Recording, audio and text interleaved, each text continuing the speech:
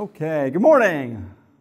Welcome again. Now, see, this is all throwing my routine off here. Me up here, intros and singing. I'm not built for that. You know, I got one track mind here. But welcome. Glad everybody's here. I guess you guys didn't know I'm also a worship leader. You know, I wear many hats around here. So, but thank you for all coming. Happy Father's Day to all the fathers out there. This morning I actually got breakfast in bed for Father's Day, living large. So I'm going to try to make this like a daily thing. We'll see how that goes. Probably not going to go very well. Maybe you guys can put a word in the tree and say, you should do that for Pastor Tim. He's just a nice guy. Should bring him breakfast in bed. He deserves it. Maybe it'll take, maybe not, but probably not. But again, happy Father's Day, all the fathers are here. So this morning we are in the book of Proverbs. We're just going to jump right into it because there's a lot going on in the book of Proverbs. The wisdom of God is in the book of Proverbs. Boy, there's a lot of stuff in the book of Proverbs, a lot of good stuff in the book of Proverbs. I don't know if many people spend much time in the book of Proverbs, but there is a lot of good stuff in there. And so this morning we're just going to take an overview look at what's happening in this book, how do we apply it to our lives in everyday living. And so to kick it off, as usual, we have the author. Well, the author, King Solomon, is the principal writer of Proverbs. He is instilling his wisdom because, as we know, he was the wisest person of all the land. God had given him a great deal of wisdom. The date of the writing, you're looking at about 900 BC approximately. You're thinking about when these were penned. And then, of course, like any book, well, why was this book written? What is the purpose? Well, it illustrates the importance of wisdom and the style of life you need to pursue that kind of life. And so there's a lot of input in here in regarding that. Here's a quick overview of how some people break these chapters down. Chapters 1 through 9, principles from Solomon, and he's talking to primarily the young, or especially his son, because he keeps saying, my son, my son, my son. 10 through 24, Proverbs of Solomon, and so you see he compares the righteous and the wicked.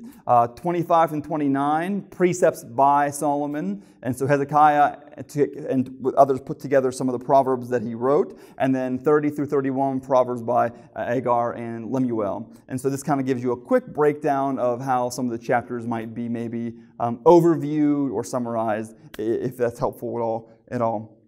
And so it's hard to believe that we're already in the book of Proverbs, right? I mean, we started in Genesis, and now we're chugging along in the book of Proverbs. It's pretty amazing that we're making that much progress, because we've been at this for a while now, and before you know it, we'll eventually be in the New Testament, and some of you will be like, a little easier maybe, because this Old Testament stuff, it can get pretty heavy at times, all these crazy things, and so that's where we're at this point in time. And so a couple things we need to see. As we've talked about in the past,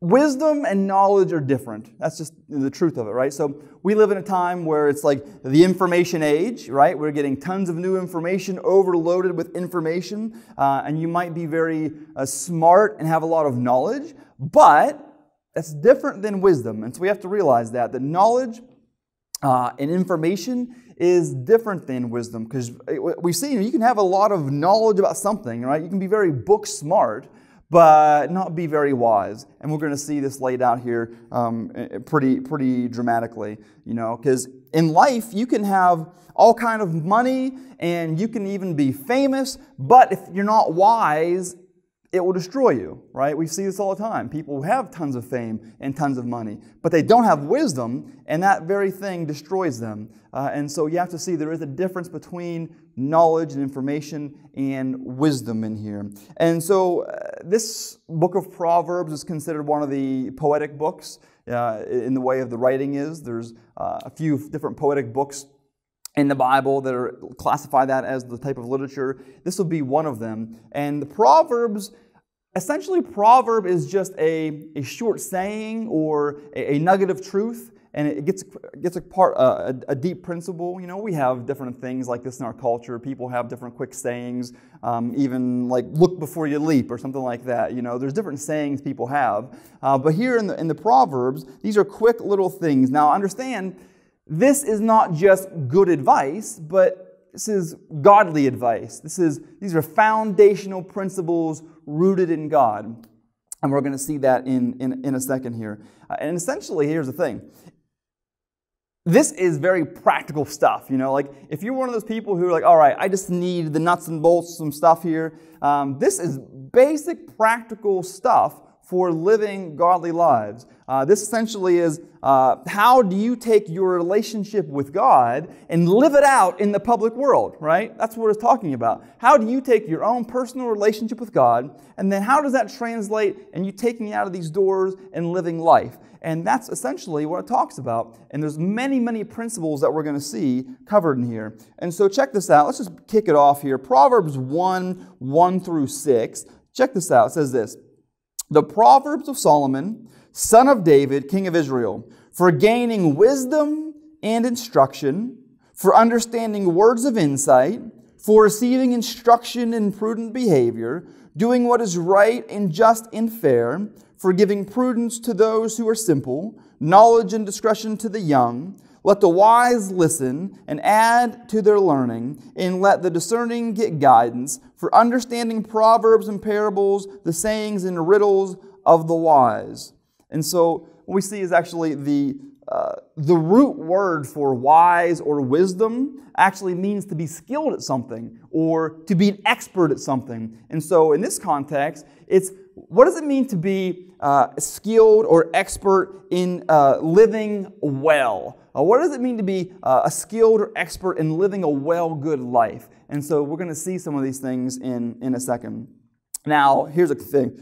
The book of Proverbs covers a lot of topics. There's a lot of different topics in there for living wise lives, living godly lives.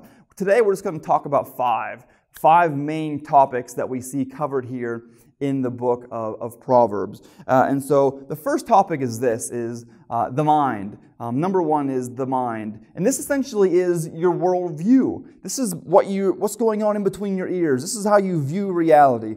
Everyone has this view about reality, and everyone has this. So the question is, what goes on in your mind? Because what goes on in your mind will greatly impact what goes on in other areas of your life. Because guess what? A lot of things start in the mind, whether it's anger or hate or self-doubt or whatever it might be. But nevertheless, this principle covers where's your starting point? Where's your starting foundation? I go to Proverbs chapter 9, verse 10, says this. The fear of the Lord is the beginning of wisdom, and knowledge of the Holy One is understanding. And Proverbs 1:7 says, the fear of the Lord is the beginning of knowledge, but fools despise wisdom and instruction. See, in Scripture, wisdom, knowledge, it all starts with God. These things are foundational principles that were established by God. These are things that you're going to live by and go by. Actually, the Bible in different places says, the fool in his heart says there is no God.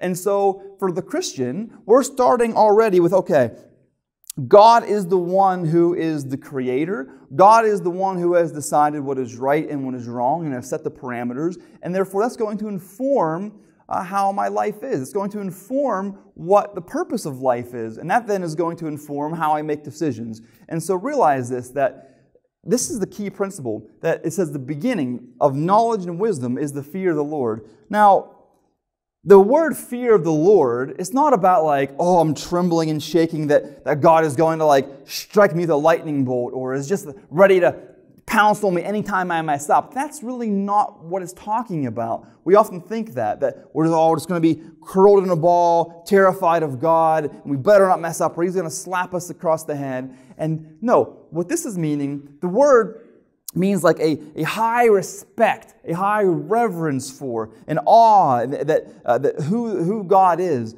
And it's the same word in Leviticus that they use when it says parents or children to fear or to respect, rather, highly respect and honor your parents. It's the same word used. And so what this means is that if you're going to be living a wise life, it starts with a high reverence and respect for God.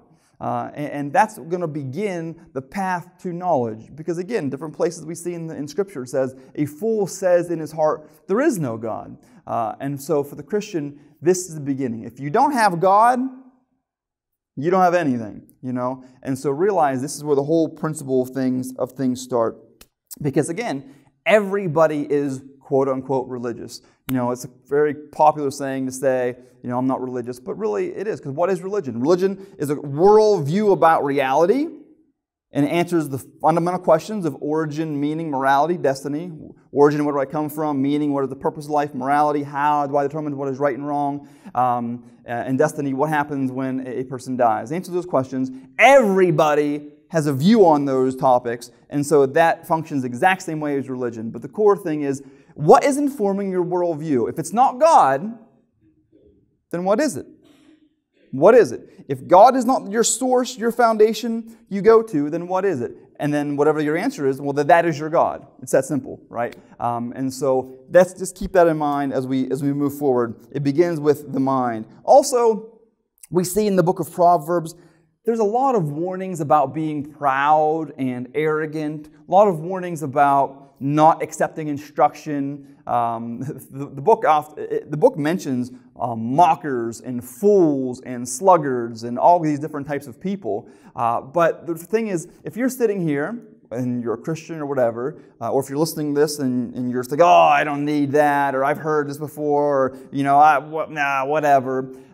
It's saying be careful because it's foolish. The wise person, it says, accepts instruction. The wise person listens attentively. The wise person actually embraces correction. It is a fool that doesn't want to hear it. It's a fool that thinks they've got it all figured out. And so keep that in mind as we go forward, because really that's part of your mindset too. If you're proud, if you don't want to hear it, if you think, I've heard it before, I can't learn anything, if you think I've already arrived, you would be classified in the Bible as a fool. And so keep that in mind as we move forward. So we got the mind covered. Okay, what is the wisdom and knowledge begins with the foundation of the Lord, a fear of the Lord, a high respect, reverence for the Lord. And again, that's informing your worldview.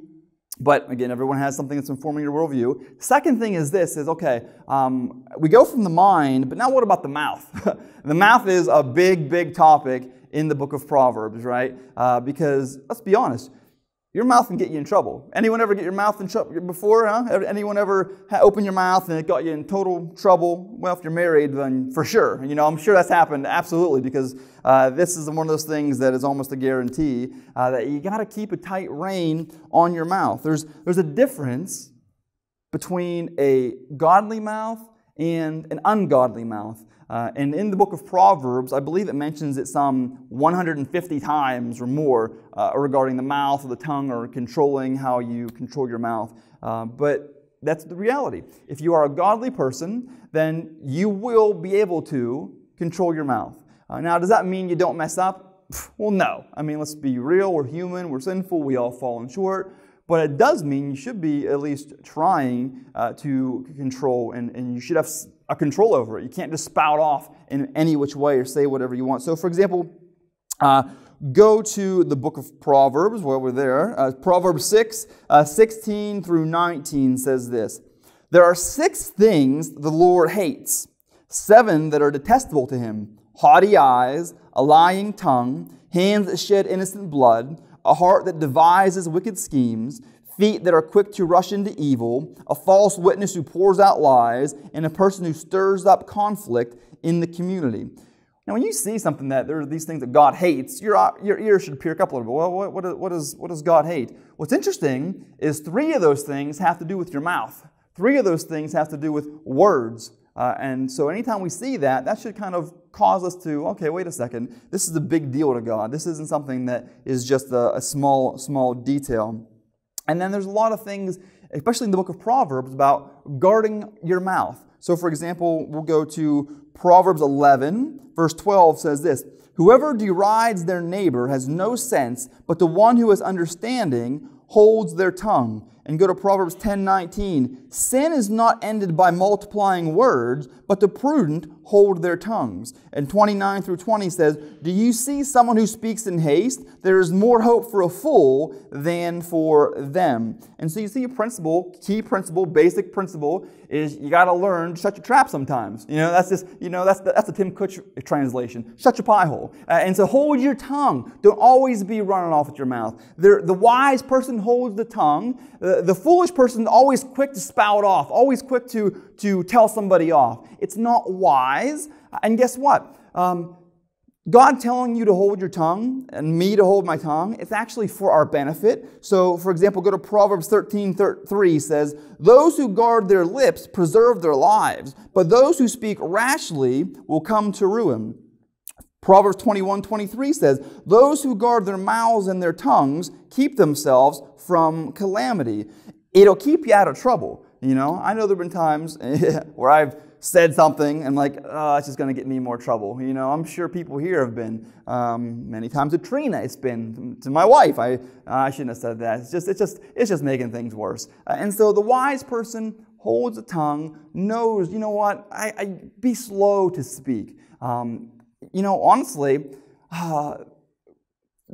the sad reality is not holding your tongue can cost you your life even in this day and age. I remember back in, this was years and years ago, basically it was somebody I had, someone I knew, or knew of rather, and family knew him. But nevertheless, essentially what happened is the person was killed because they told somebody off, the person went to the car, got a gun, and killed him.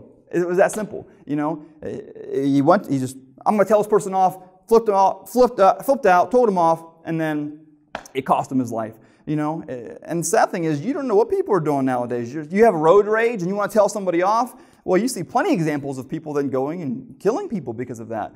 And so the sad thing is, that's the world we live in. But if you keep a hold of your tongue, it will actually keep you out of calamity. You're doing yourself a favor. It's to your benefit that you hold your tongue.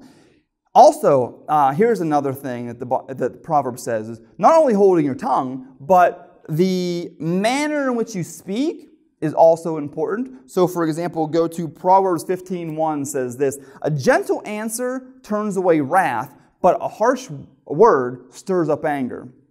Again, we'll just stay in the marriage avenue here.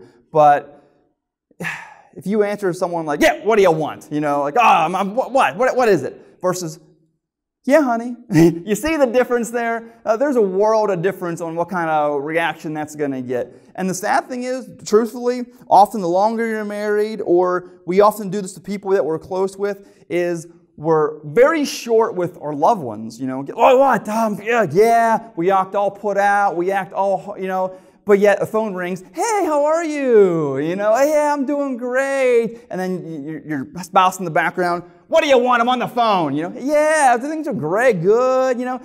That's the truth. How we speak, the manner in which we speak is really important. And I think for sure, as Christians, we need to do a better job of speaking kindly, instead of having harsh. That's one thing we should even do better in marriages and relationships and family is being more mindful of how we're coming across and speaking. If you're short with somebody or snap at somebody, it's not good. It's actually foolish. It's not a wise thing to do that. And so keep that in mind. Also, not only that, so time to hold the tongue, not say anything. A time also be careful of how you're saying the words you're saying, because tone is a big deal. But the timing is important as well. When you say things, go to Proverbs 25 says this, "Like one who takes away a garment on a cold day, or like vinegar poured on a wound, is one who sings songs to a heavy heart." So when someone's going through a hard, rough time, why are you there being all cheerful and saying things, even maybe if it's a good intent? You're actually just pouring vinegar on the wound. And so timing is key. We've talked about this actually in the book of Job. We've talked about this in different periods of sermons is, you know what? You got to be mindful that there's sometimes a right time and a wrong time to say something, and be careful with that. You got to be mindful. You know what? Now isn't the time for me to bring this up. If you're in public, now isn't the time to bring up this thing to shame this person or to embarrass them. Or if someone's going through a hard time, now is the time for me to try to get all theological and explain things. I'm just going to care for them and love them. And so, or your spouse comes from home from a hard day at work. You know what? They had a hard day. Now probably isn't the time for me to tell them that fill in the blank, whatever is going to escalate their mood. And so timing is key in terms of what you say. Guess what? Words can and do affect emotions and relationships. They really do. So go to Proverbs 12:18 says this, "The words of the reckless pierce like a sword, but the tongue of the wise brings healing." You know, words can do a lot of damage. How many relationships have been destroyed by words? How many wounds people have been carrying around, sometimes for years, because of words? You know, someone said something to you or about you. Or maybe you grew up and you had a family or parents that were always telling you, you're no good, you're bad, you're stupid, you know, or people in school teasing you for things. And whether you realize it or not, you internalize that, and that can really do a lot of damage for people. Words can hurt. Words do hurt. And words can wound and cut very deeply. And so it says, the tongue of the wise brings healing. You know, that's why, again, in Proverbs, there's a lot of talking about not gossiping. If you're talking about other people, putting them down, passing around rumors, you're not to do that. God says that is foolish, that is ungodly to do that. Be very, very careful in how you're talking about other people when tearing them down. It's not a godly thing to do. It's not a wise thing to do. And again, it destroys relationships. You know, again, gossip happens, rumors happen, and someone told you someone did this or that, and maybe true or maybe not true, and now that changed how you view them. Now, next time you see them, that changes how you treat them, and it's just a bad, bad thing to engage in. That's why the Word says, do not engage in gossip. It is foolish. It is ungodly. And I know sometimes what happens is we want to gossip, but we'll make it like it's actually godly. So, hey, guess what? They did this. Let's pray for them. You know what I mean? And so let's be careful we don't justify gossip by religiousizing it, if you will, making it out there, we're actually going to pray for them or whatever. Be careful with that. But nevertheless. And then on a positive note, use words to encourage and lift up. As Christians, we should be speaking life to people and encouragement. So go to Proverbs 16:24. Gracious words are a honeycomb, sweet to the soul and healing to the bones. And 12:25 says, anxiety weighs down the heart, but a kind word cheers up. And then lastly, under this section, go to Proverbs 18:21. The tongue has the power of life and death, and those who love its fruit, or love it, will eat its fruit. And so your mouth, your words have a great, profound impact. They can tear somebody down, or they can lift them up. You know, you can encourage them, or you can belittle them and make them feel terrible and try to hurt them and wound them. And so be very careful. One thing is clear in the book of Proverbs and all throughout the Bible. Christians, people who are godly people, control their mouths, and they don't tear people down, they don't belittle them, they don't try to hurt them and wound them. Rather, they encourage them, they lift them up. There is great power in what you can say, and so be very careful. And there's different things in the Bible too. It talks about wholesome talk versus unwholesome talk. You know, if you're around your buddies or your friends and you're telling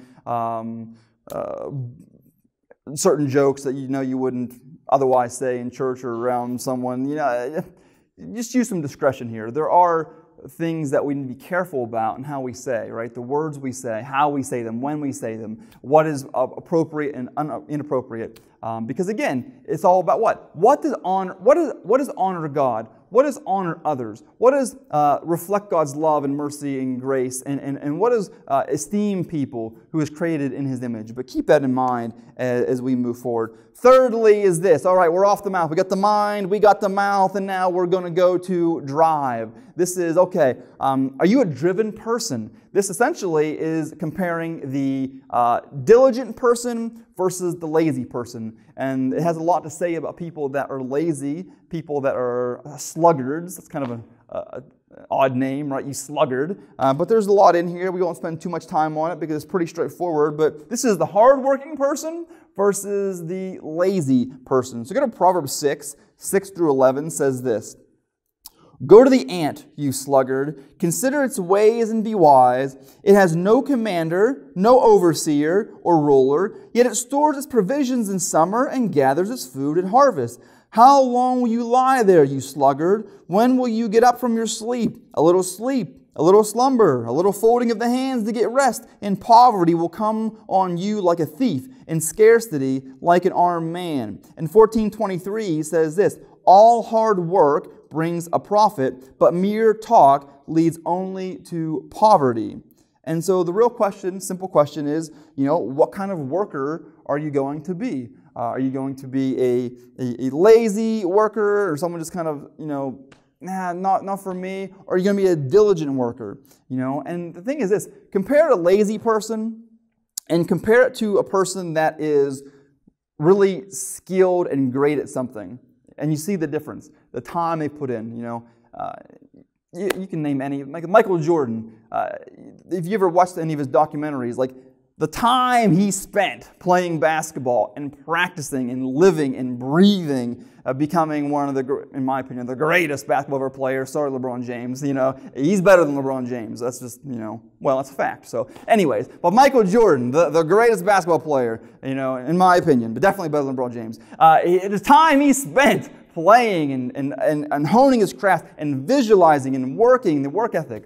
It's the difference between someone who's casual about it, I saw an article this week about the new Steelers running back, Najee Harris. They had to send him home from practice because he was working too much or too hard. They said, listen, you got to leave here. You're here too much. You got to take a break and a rest. You see, there's a difference between someone who is driven and motivated versus someone who is lazy or someone who is just casual about it. And the question, what kind of worker are you going to be? Are you going to get up and say, okay, I'm going to be motivated. I'm going to get some stuff done. A couple weeks ago, TCB, right? Taking care of business. That's what we're talking about here. And blessings will come from that, And it can be challenging sometimes. We can all fall into ruts. I get that.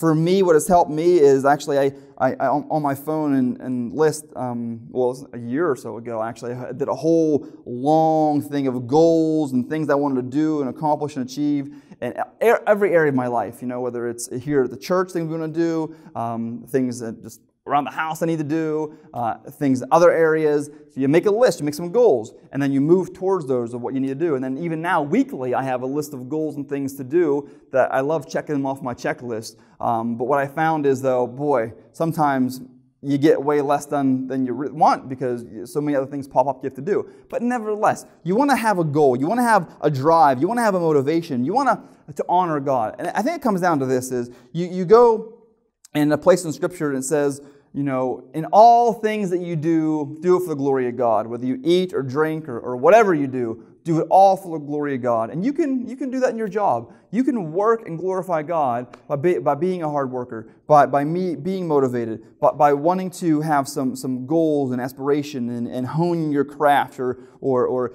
get something accomplished and done. And that's the key. Now, I know you see the common perception nowadays is people don't want to work, right? That's you see this on the news, you see articles and things like that. People don't want to work. People want handouts. People think they're entitled to whatever. Nevertheless, different topic, different sermon, but a key principle is this. For a godly person, for a wise person, you want to be a hard worker. You want to be motivated. You want to be driven. Now, you don't want to... You need some rest, put it that way, because there's an importance for a Sabbath, Sabbath day rest, and you want to make sure that you're not just working your life away. But this is the key principle for a godly person is what kind of worker are you going to be? Fourth topic in the book of Proverbs we're going to talk about today is relationships. There's a lot to say in the Bible, but especially Proverbs, about how a wise person engages in relationships and how an unwise person engages in relationships. The first type of relationship we'll cover really quickly is friendship, right? Friends. What kind of friends do you have? Here's the thing. We are hardwired to be in a relationship. God has designed us to be in a relationship with people, not to be isolated. There's a reason why in prison solitary confinement is a punishment. As humans, we need interaction. We need relationship. And friends are very key. So go to Proverbs 27:17 says this, as iron sharpens iron, so one person sharpens another. 18:24 says this, One who has unreliable friends soon comes to ruin, but there is a friend who sticks closer than a brother. And so good friends are for our benefit, right? We sharpen one another. We can encourage one another. We can uplift one another. We can help one another. We can be there for one another. And so there's a lot of good benefits to good, sound friendship. And so really, it is a benefit to have a good friendship. It is the benefit to have those relationships. We were designed for that. But here's the thing. You got to be careful about what kind of friends you're surrounding yourself with. There's foolish and there's wise. So go to Proverbs 12:26.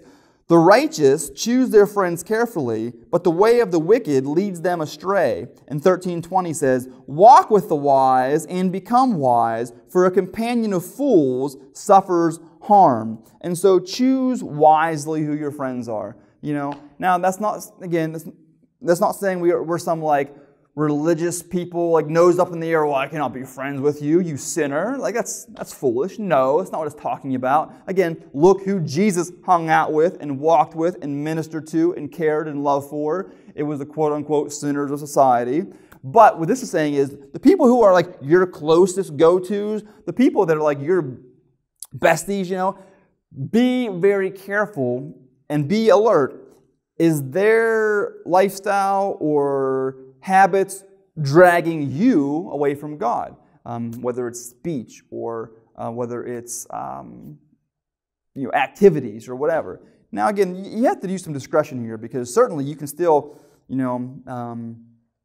be friends with people who maybe do things you don't approve of.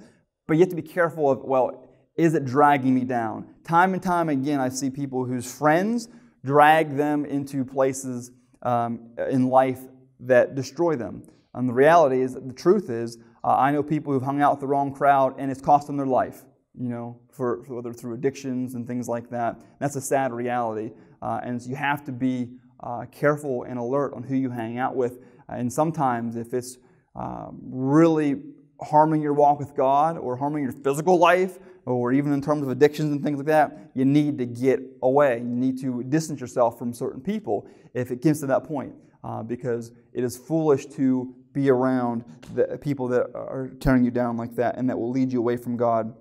Next kind of relationship that we can see is spouse. Spouse is a kind of a relationship that, okay, there's a wise way of dealing with each other, and really what it comes down to is living a life to honor God and to honor one another, right? Is our marriage going to honor God and honor each other? Now, I get it. Relationships and marriages can be tricky and challenging, especially if the person is not maybe in the same place where you are in terms of your spiritual walk or whatever. I just say do the best you can, but there's still some principles in here we can see that we can go by. Now, I will preface all this with, remember, he's writing primarily to young men, or especially a son. He keeps saying, my son, my son, my son.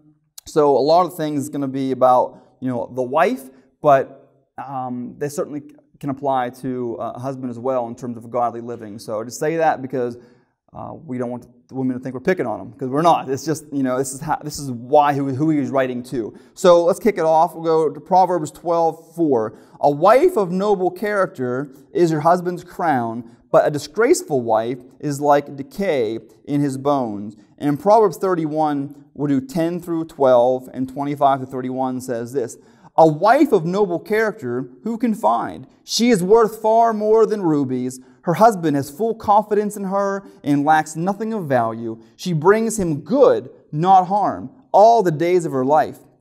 She is clothed with strength and dignity. She can laugh at the days to come. She speaks with wisdom, and faithful instruction is on her tongue. She watches over the affairs of her household and does not eat the bread of idleness. Her children arise and call her blessed. Her husband also, he praises her. Many women do noble things, but you surpass them all. Charm is deceptive, and beauty is fleeting, but a woman who fears the Lord is to be praised. Honor her for all that her hands have done, and let her work bring her praise at the city gate. And so, again, you can apply a lot of these principles to husband and wife, but are you bringing good, not bad? Are you fearing the Lord? I think really the chief principle is this. I think verse 30. Charm is deceptive, beauty is fleeting, but a woman who fears the Lord is to be praised. A man to be husband that fears the Lord is to be praised. The question is, we have to ask ourselves, is our marriage honoring God? If not, what can we do to better do that? And then is our marriage honoring each other? Do we lift each other up, or are we always tearing each other down and criticizing and belittling and all that kind of stuff? The real thing is this: I think it begins with a fear of the Lord, right? Having a reverence, a love, a respect, a gratitude for God.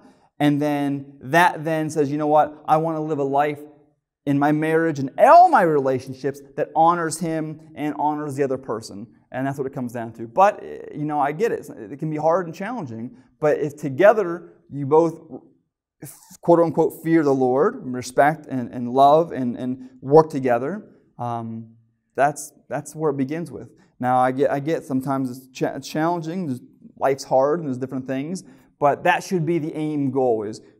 I want to honor God in how I do marriage and how I treat my spouse. And I want to honor my spouse in how I treat them, how I talk to them, uplift them, not tear them down. And then you know what? Here, the Proverbs says there's a lot of key components to this. And a key component, one basic thing that we can all do is act in a more godly manner toward your spouse. Don't mistreat them. Don't treat them poorly. Don't try to tear them down. And sometimes, especially over time, you see this kind of happening. And the Proverbs says, listen, it's not wise to do that. So, again, we'll go to Proverbs, but a lot of it is he's speaking to the young men, so he's talking about the wife. But again, men, this applies to you as well. And so go to Proverbs 27:15-16. A quarrelsome wife is like a dripping of a leaky roof in the rainstorm. Restraining her is like restraining the wind or grasping oil with the hand. Or go to Proverbs 21:19. Better to live in a desert than with a quarrelsome and ill-tempered wife.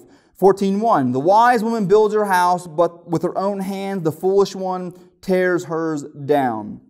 And all to say, men, women, husbands, wives, don't be quarrelsome, don't be ill-tempered, and build up your house. Don't tear your own house down by the way in which you treat others, each other essentially. It's one way is wise, one way is unwise. One way is wisdom, one way is foolishness. And so this is basic stuff.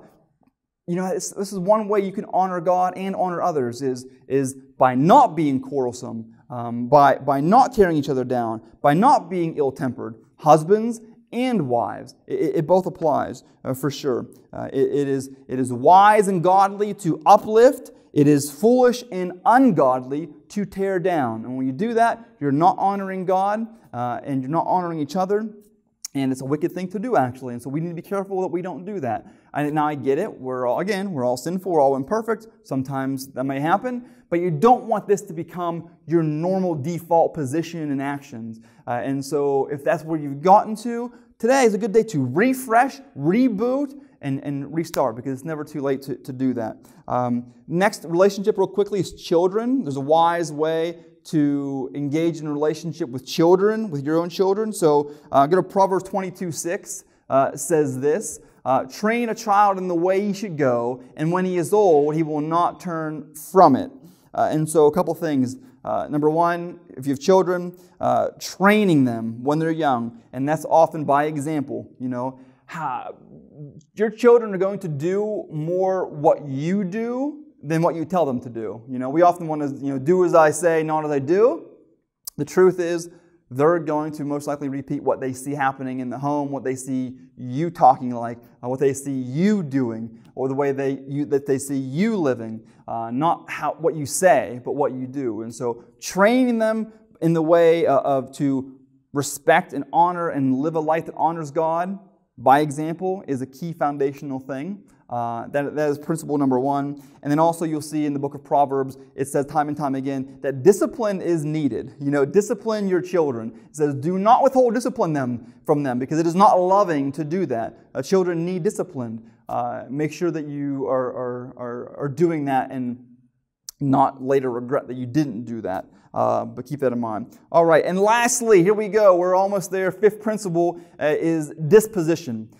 This is like, what kind of disposition do you have, right? There is a wise disposition. There is a foolish disposition. There is a godly disposition. There is an ungodly disposition. And now, we'll just cover these really quickly because there's a lot of different things that it says in terms of this. But first thing is this, all right, if you're going to be a godly, wise person, you got to be even-tempered. You got to control your temper. We've already seen this a little bit, but go to Proverbs 14, 16 through 17. A quick-tempered person does foolish things. Go to 29:11. A fool gives full vent to his anger, but a wise man keeps himself under control.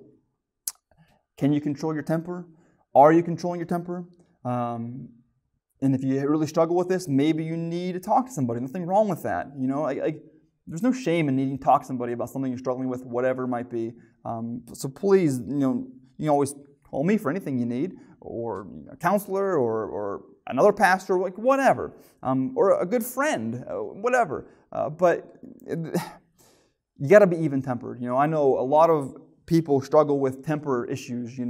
And so you got to be even-tempered. It's not wise to lose your temper.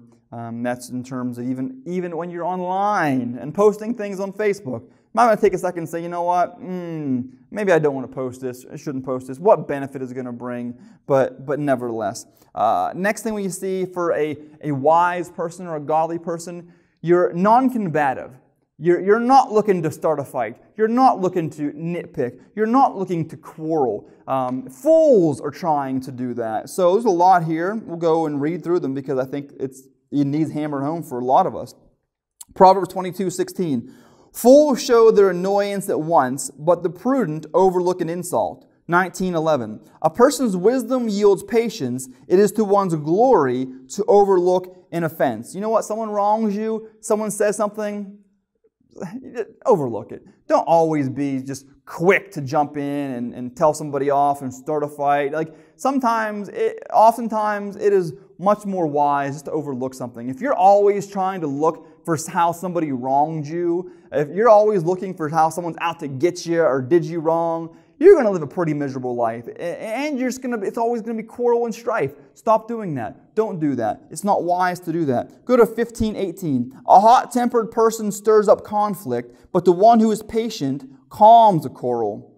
17:14. Starting a quarrel is like breaching a dam, so drop the matter before the dispute breaks out. 20 verse 3. It is to one's honor to avoid strife, but every fool is quick to quarrel. 30:33. For as churning cream produces butter, and as twisting the nose produces blood, so stirring up anger produces strife. 27:3. Stone is heavy and sand a burden, but a fool's provocation is heavier than both. All I have to say is, don't be quarrelsome. Don't pick fights. Don't try to nitpick.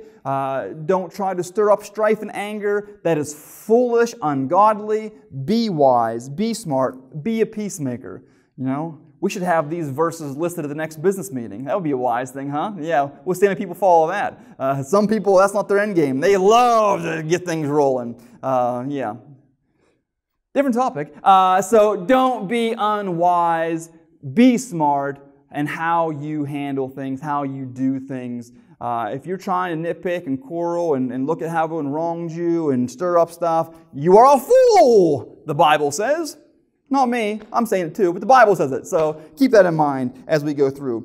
Next, it's non-vengeful. If you're wise, you're non-vengeful. You're not trying to get somebody back. So Proverbs 20:22. Do not say, I'll pay you back for this wrong. Wait for the Lord, and He will avenge you.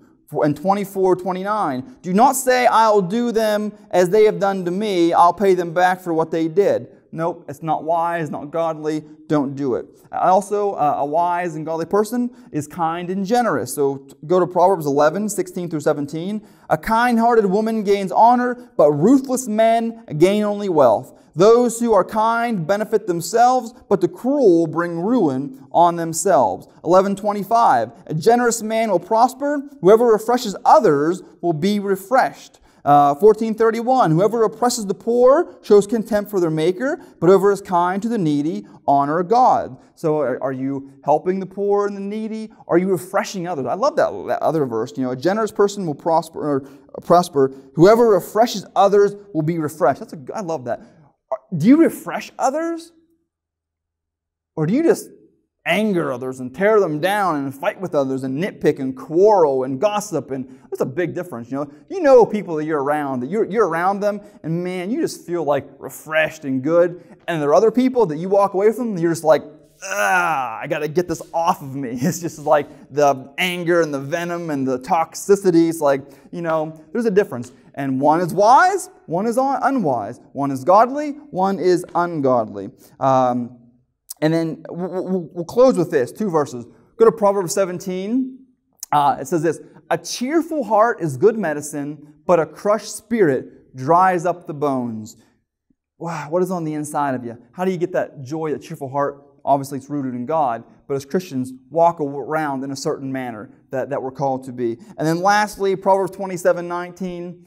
As water reflects the face, so one's life reflects the heart. You know what? You can say all the things you want to say. Your life is going to really speak the truth of what your heart is like and what kind of person you are, whether you truly fear and honor and walk with the Lord or whether you don't, whether you are wise or whether you are a fool, because words are just words. But this says, you know what? Your life will reflect your heart. How you treat others, how you walk with God or don't, that will truly reflect where your heart is and whether or not you really do have a relationship with God. Now, as we close, I just say, I encourage you to spend time in the book of Proverbs. There's a lot of good stuff in here. But the thing is, you have to apply these things to your life. You really do. Because guess what? Solomon was the wisest man alive. God gave him more wisdom than anybody else. But yet, guess what? He departed from it.